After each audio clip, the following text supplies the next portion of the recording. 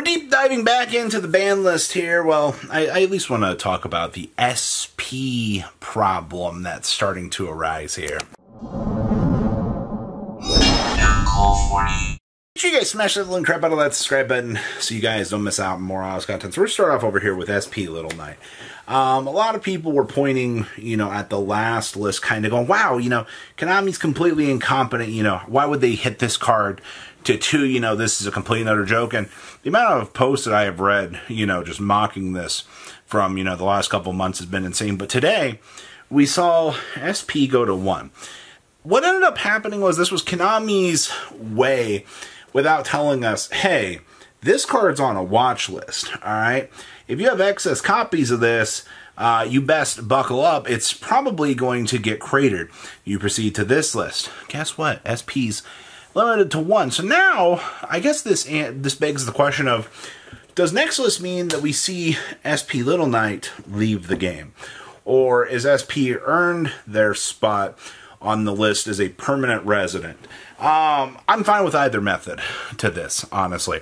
I think that SP Little Knight is an insane card, but I also think having the card limited to 1 ensures that you don't have to worry about people playing multiple copies to, just kind of pull something crazy off. Now, most of this, 2 and 1 are the go-to. I have seen I've seen no decks playing 3. So, will the TCG follow suit with this?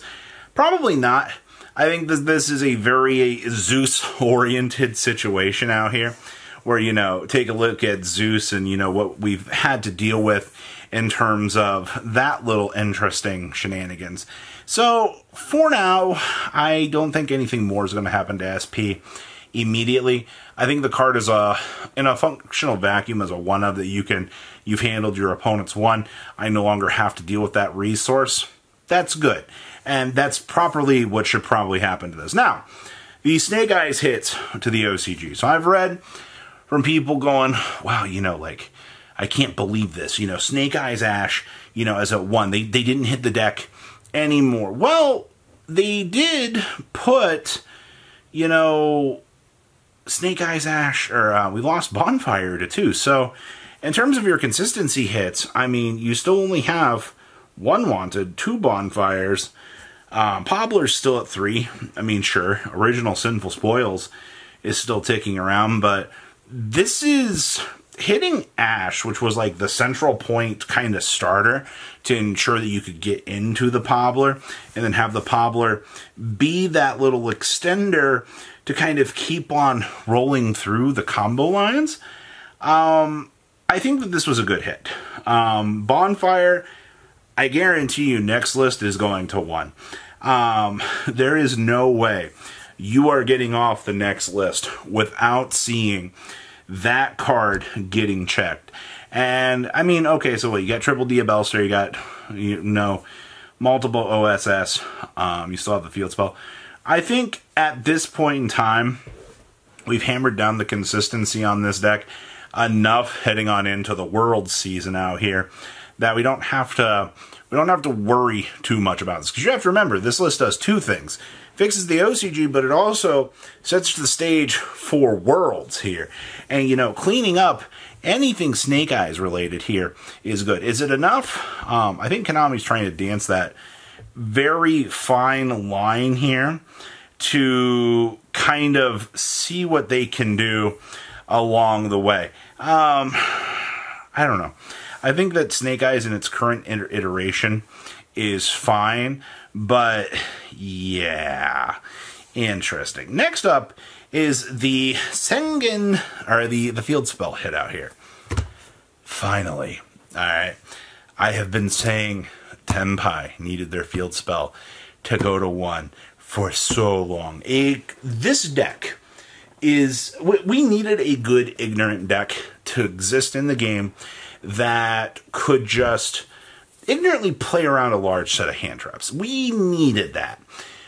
What we didn't need was a field spell that basically made them all unaffected, allowed you to do 18,000 damage, and be a universal searcher all on 1 card. That was too much. This field spell going to 1 cuts the deck off of, I mean, they can still play set rotation. They can still play, terraforming to get to this. But now those hand traps are going to be so much more lethal. And you know what? Guess what, everybody?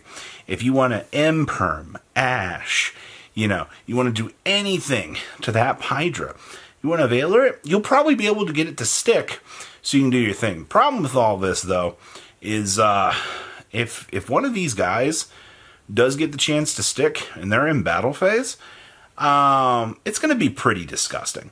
I think that this deck will still be a high-tier competitor with 1 field spell, or we'll see it splashed. That's something that we could actually see. I wonder if people will come up with a new form of this deck, trying to adapt the ideas of this deck with just the 1 field spell.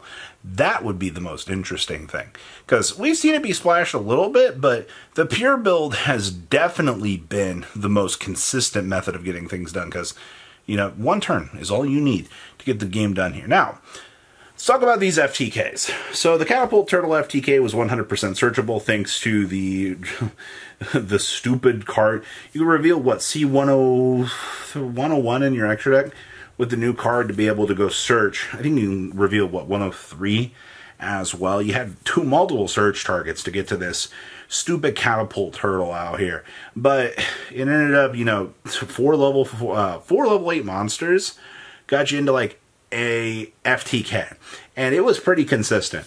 That's where Konami likes to hit these FTKs and things like that, is when they pass into the realm of being relevant decks. We have some pretty cheesy FTKs here in the TCG, but they're not consistent. It's when you're hitting that 70, 60 range of consistency, and the Catapult Turtle, I've tested it, it's bonkers. I'm really glad to see that the OCG preemptively took this hit to clean this up. And, of course, the whole Gimmick Puppet thing. Now, for those of you that are like, well, Gimmick Puppets have been pretty low on tier list. I mean, yes, they have, but that doesn't stop you from walking into a locals and just getting Gimmick Puppet FTK'd.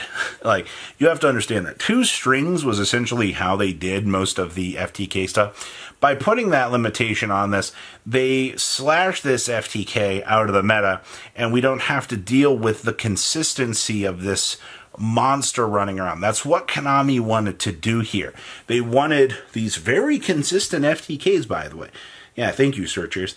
I love the fact, how many ignorant field spells have we made recently that have turned into problems that we've had to immediately backpedal on and clean up? The Gimmick Puppet one and the Tenpai one. Well, we didn't have to hit the Gimmick Puppet field spell. We just had to hit the card that allowed the degeneracy to actually happen. Really strange to actually see this all come full circle, but okay.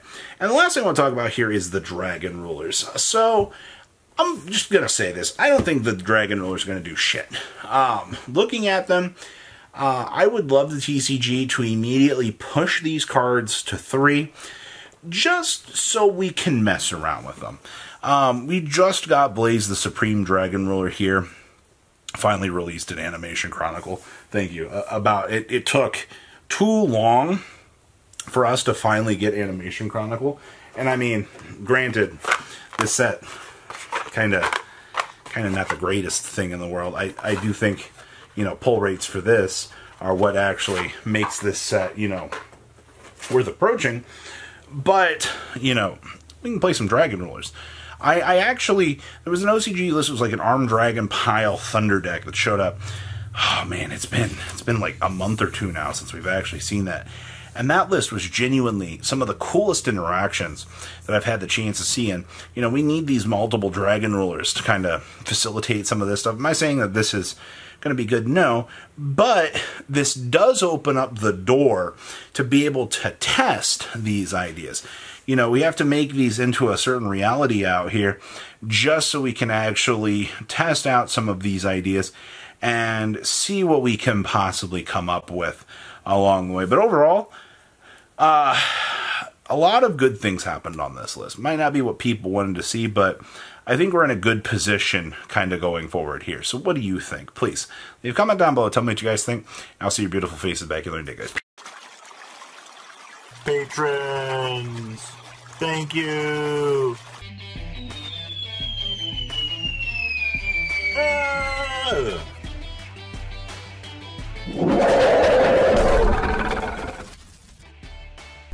Thank you so much for watching. Check out these other videos.